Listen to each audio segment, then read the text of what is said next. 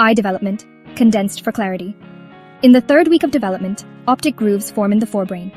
By the fourth week, optic vesicles emerge from the diencephalon. Around day 33, the lens vesicle separates from the surface ectoderm. Between weeks 5 and 7, the optic cup, retina, lens, and cornea take shape. The origins of these structures are distinct.